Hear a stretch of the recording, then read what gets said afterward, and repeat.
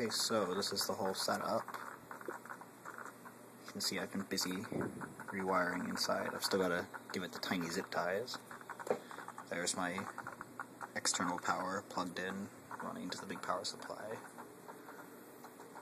can see the current needle jumping in time with the lights, which you can see here.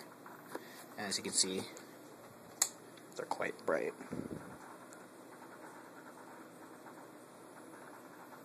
So hopefully you should be able to see that from a decent distance away. This is running. Everything appears to be happy. There's 6 modules total, 4 in the back, 2 in the front. The 2 are red in the front and white in the back.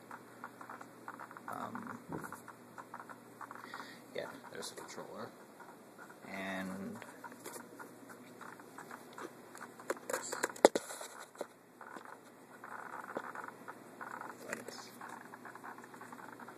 try and clean it slightly.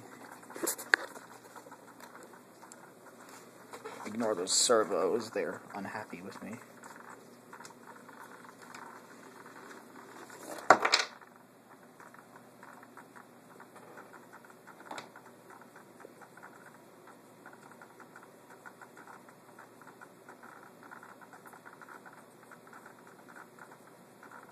Does actually normally blink a little bit faster than that.